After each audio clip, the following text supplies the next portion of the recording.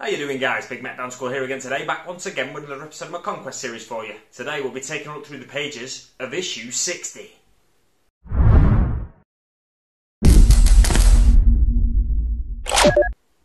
But before we get started, I just want to remind you to go and check out the Hobby Corner. And also, if you've not watched it yet, I'm completely hijacking the Hobby Corner shout out that I like to do in these videos. But if you forget about the Hobby Corner, check out the Hobby Corner. There's a link in the description below after this video, go and check it out. But if you've not watched it yet, go and check out my first showcase video of the Conquest miniatures. And again, after you've watched this video, of course, I'll pop a link to that in the description below as well. It's the first lot of 3 intercessors that you got in the first issue of the magazine. Finally, I've got some painted, and there's some nice little 3D printed king fist symbols on the shoulder pads there. Someone asked where I got them from. I got them from Pop Goes a Monkey on Shapeways. But on to this week's magazine. It's issue 60 of Conquest. What do we get inside? We get some Death Guard reinforcements. It is sold to us as Poxwalkers Arise. We get 10 more Poxwalkers and the rest of the components to complete a Plague Marine. We should have kept some components from previous issues. I'll touch on that further into this issue. But on the front cover we also get Learn About Chaos Knights and the final battle for Kaylon. There's also something else in there that I'm rather fond of. We'll get to that when we get to that page. So first off, it talks about Imperial Knights. No, it doesn't. It talks about Chaos Knights. Dastardly Chaos Knights, corrupted war machines, formerly of the Imperium. Now they've gone rogue, and it could be a household that's gone rogue, or it could be an individual knight of a particular household that's gone rogue. And yeah, they are a huge deadly force on the battlefield of the 41st millennium. They are particularly fond of fighting other knights, as the Imperial Knights are fond of fighting Chaos Knights. It's kind of seen as an honour duel between the two of them, but that results in death for one of them more often than not. They're also renowned hunters of vehicles. They're good at siege warfare and all sorts of stuff like that. The battlefield role is siege warfare, and they are war walkers. Specialities: heavy assault, siege warfare, anti-vehicle combat, and infamous houses of dastardly Chaos Knights: House Lucaris, House Vextrix. That sounds weird. It seems like it should be Vetrix to me, but Vextrix I think is the house, because I've seen that word before. And House Chimere, I'd say, or Chimere. I'm not sure. Khymere. It might. No, I'm not going to put it on there behind you, because I'm just going to put the picture of this lovely knight behind me. So yeah, that's how you spell it. Khymere. Chimere. I'm not sure. On to the next page. Pop it in the comments below a phonetic pronunciation, like make it rhyme with something. That's a good way to do it. Make it easily understood. So on the next page, it just gives us more information about Imperial Knights. Chaos Knights, not Imperial Knights. How many times am I going to do that? So yeah, it gives us more information about Chaos Knights on the following page, and how they are distorted and mutated forms of once glorious Imperial war machine. So over time, at first when a pilot, it's the pilot really that falls to chaos, but the knight itself over time is then affected by chaos more and more. You might see mutations on the armour, you might see antlers and horns sprouting through the armour, spikes adorning the armour and stuff like that. And over time it becomes more and more mutated and looks more spiky, more chaosy, as tends to be the case in the 41st millennium. When something's chaosy, it becomes a lot more spiky. Before the Chaos Knight kit was released, there was lots of people converting their kits to become Chaos Knights anyway. There was no rules for Chaos Knights at the time, but Chaos players wanted to use these knights, so people were doing things like the pustules of like Nurgle. Typically you see 3 of them together. Pustules of Nurgle, and I think the Great Jojo Man. I might pop a link in the description below, but if I don't, just Google Great Jojo Man. Or it might be Jojo Man. I don't know. Anyway, he used...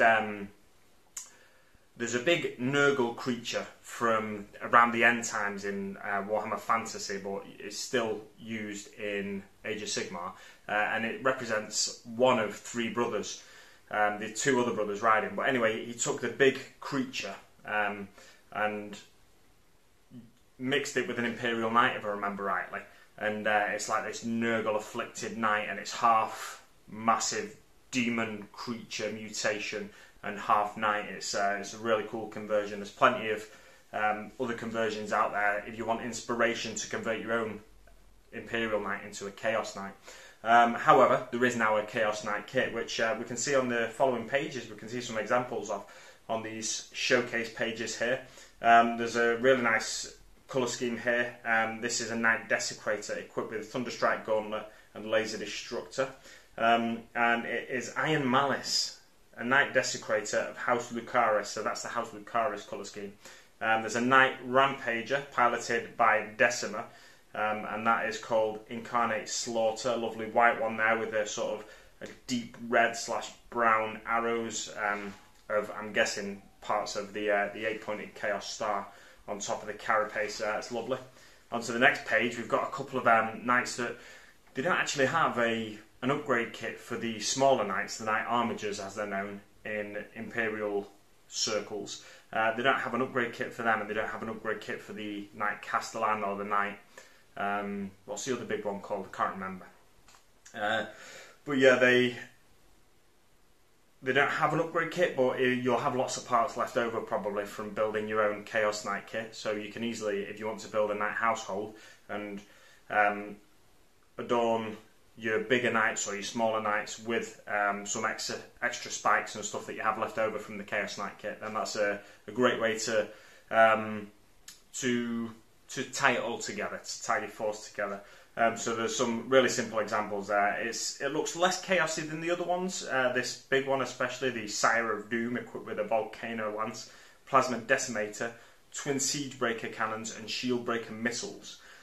So it looks a bit less chaosy, but also that's where your paint job comes into play. When you're painting all these 8-pointed stars all over parts of the armour, or parts of the 8-pointed star over the armour, get some chains hanging from some of the weapons and stuff. It looks really nice and chaosy, if that's your bag. On to the next page. A glorious history.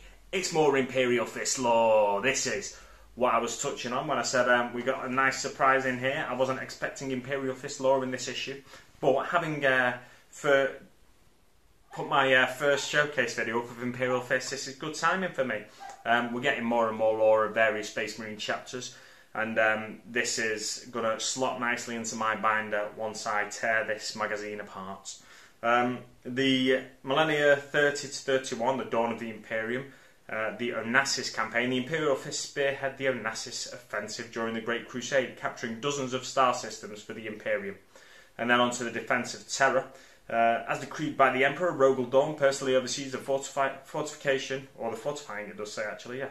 The fortifying of Terra after Horus's betrayal is revealed, although various elements of the Imperial Fist still participate in numerous actions across the galaxy, including the evacuation of Mars. When the War Master and his traitorous forces eventually reach the birthplace of mankind, Dawn and his legion have already prepared Terra's defences and are ready to meet the enemy in battle. So Dawn he fortified what was basically almost like a shrine world, really, Terra at the time.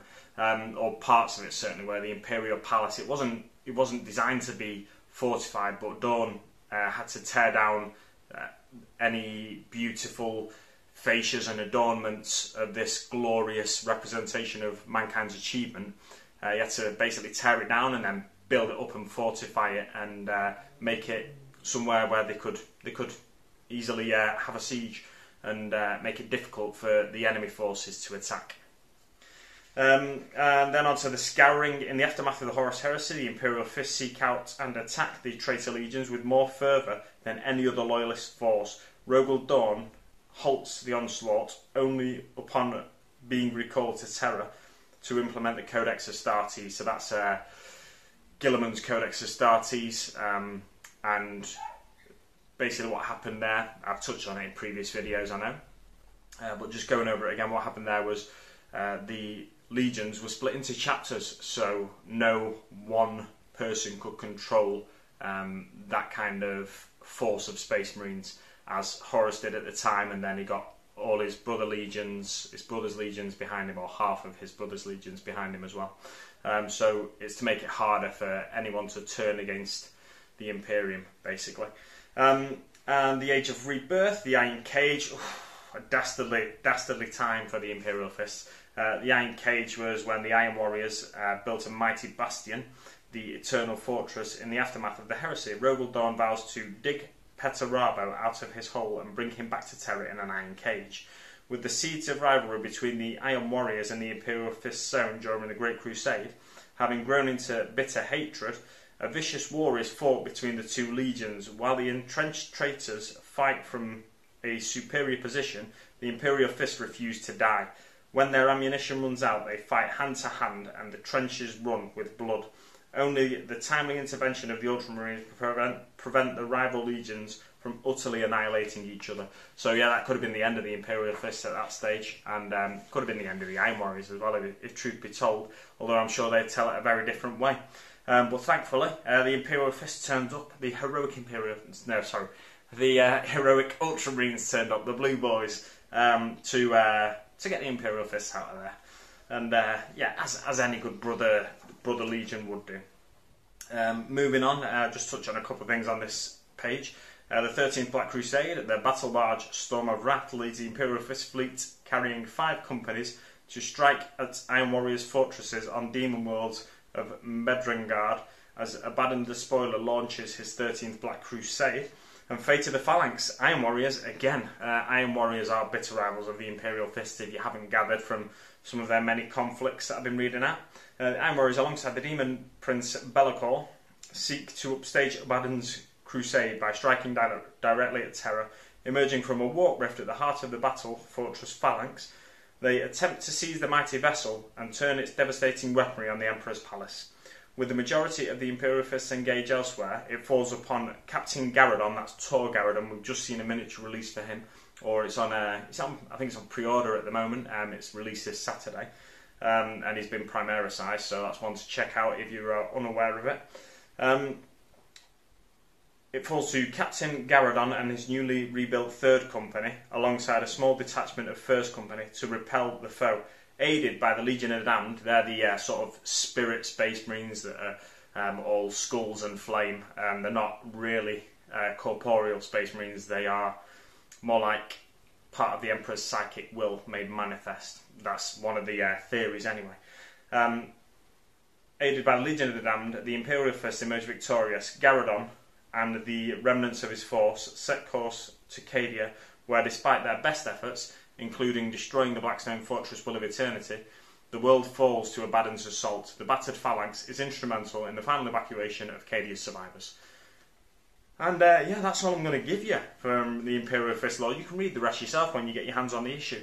How to build Death Guard reinforcements. Building the Restless Dead. And there's so the Restless Dead, building the Restless Dead, and then it talks about the Plague Marine that you get with it. So there's a body of a Plague Marine that you get with it, and we've got parts from previous issues, 2 previous sprues that we've had, to build one of 2 options for you. So you've got the first option with the horns coming out of the head, the sort of antlers coming out of the head and out the shoulder pads and stuff, and he's holding a bolt gun. Or you've got a plasma gun toting guy, and he's got just a single horn coming out the top of his head and some blades coming off his shoulder pads. So there's 2 options there for you. You've got to dig out them old pieces. It doesn't tell you which issue they came in. I should have all of my sprues in a box though, so when I need those, I should be able to dig through that box and find those parts that I need. It's parts C16, C17 and D12, or potentially D12 comes with this actually. So it's either parts E6 or E7 for the bolt gun wielding Marine, or C16 and C17 for the plasma gun wielding Marine. On to the next page, it shows you how to build the Poxwalkers nicely. This is a nice new set of Poxwalkers for us that we've not had yet, unless of course you've had the Dark Imperium box in the past. And we are getting two of these sets of Poxwalkers, and that's where we get the second option for the Plague Marine built. And then it shows you a little picture of them all built and the 2 alternate builds for the Plague Marine there as well. And it's how to paint the Restless Dead. Just flicking through these pages quickly, it's a really simple paint job. For me, the blue looks a bit... The blue doesn't look so good for me on the clothes of the Poxwalkers, it kind of clashes with the green, with the Death Guard green that they've used on the flesh. So if you wanted to paint yours green, then I wouldn't use the blue on the clothes. I'd be more tempted to use the green on the clothes and use like a fleshy colour for the flesh. But I'm not painting mine like this anyway. You'll see how I'm painting mine in a future showcase video. Probably about 3 weeks away on the channel now. My showcase videos are going to be released on Mondays, so you'll hopefully be seeing more showcases in the coming weeks. The retreat from Kaylon. So, this is a retreat from the city of Kaylon on the planet of Corvon 2. It's basically, it's a what's the right phrase? They're fighting a losing battle, the Ultramarines in Kaylon. It's all infected, there's plague outbreaks everywhere all over the city. They're trying to evacuate the city. And this is one of those missions where we get a little, it's like a campaign mission. You get to fight the battle 5 times over. Whoever wins the most battles wins the campaign. It's a nice short campaign. And Kaylon's munitions factories have been corrupted by demonic sorcery.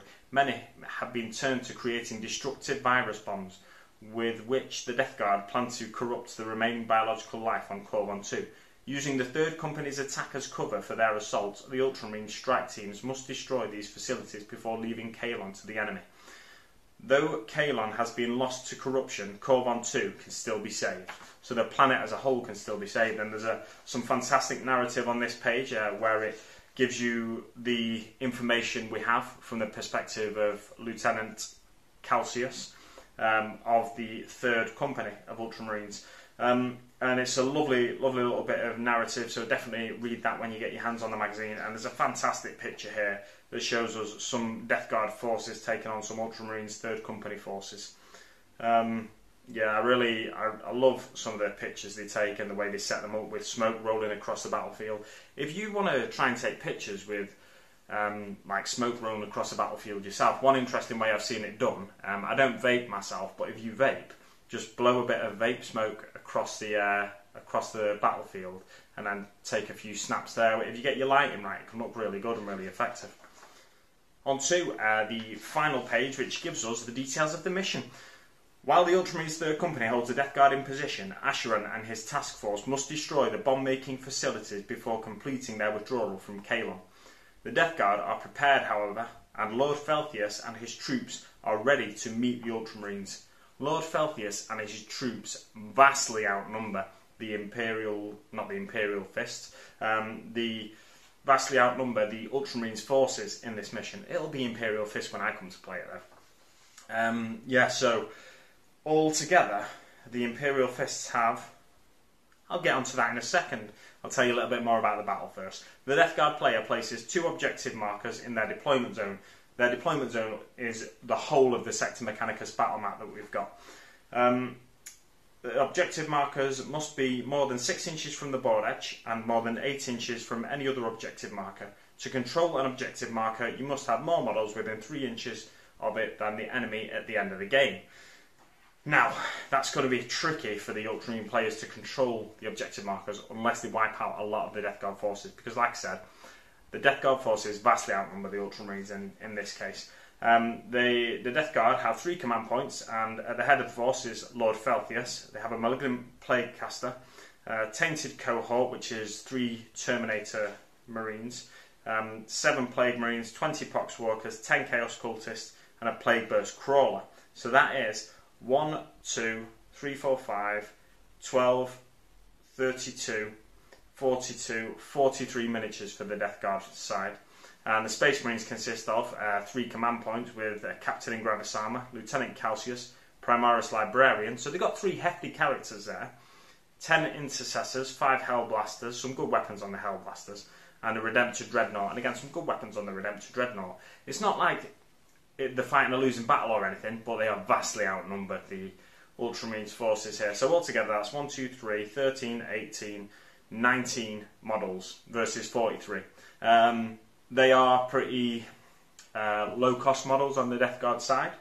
So the Poxwalkers, if you chuck a lot of shots at them, they're going to start going down like flies, like the flies that are swarming around them on the battlefield. And same goes for the Chaos Cultists, really. They're low-armoured, so they're going to be pretty easy to take out.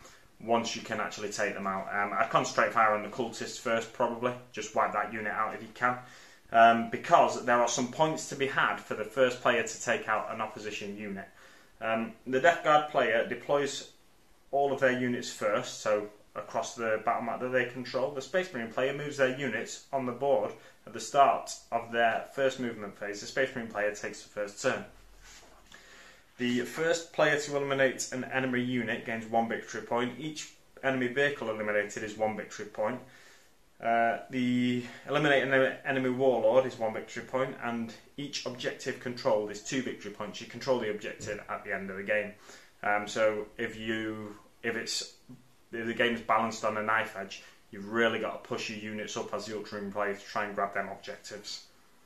But don't dismiss the other ways to gain victory points, because if you take out an enemy unit, I think the best unit to go for at first, for me, would be the 10 Chaos Cultists. You concentrate fire on them, especially with your intercessors. With your intercessors and with your Redemptor's Dreadnought, you can take out most of them, and the rest of them will probably run away. So you've definitely got a chance of getting an early lead there as the Ultramarine player. But it's about getting your positioning right, and if the Death Guard player holds that unit back on their board edge, then you're going to struggle to take them out in the first turn. So it's all about how the Death Guard player, you've got to think about keeping vulnerable units away from the Ultramarine player, so they go for other targets first of all. So it's going to be an interesting one. It's 5 battles, so if you get it wrong the first time, you've got 4 more battles to get it right. Best of 5 wins, so you just got to get 3 victories as either player, and you win the campaign. On to what comes in next week's issue of Conquest, issue 61. We get the Imperial objectives. They are force field generators, some kind of a shrine, some ammo crates. There's looks like a mini force field projector of some sort, a communications array, and a medical servitor. And then the following week we get the galvanic servo haulers, which are the 2 tractor vehicles, the smaller ones, with the sort of one's got a crane arm, one's got what looks like a blowtorch arm on it. So it's going to be interesting to see what I can do with those, because I've already got some. They should just be over there somewhere. I've already got some, so I'll be using them in any battle reports that I do in the future. Hopefully get around to doing. But definitely don't forget to check out the Hobby Corner, and don't forget to check out my showcase video now that you've finished watching this one. I'll leave it there for now, guys. See you next time, and I'll see you on the battlefield.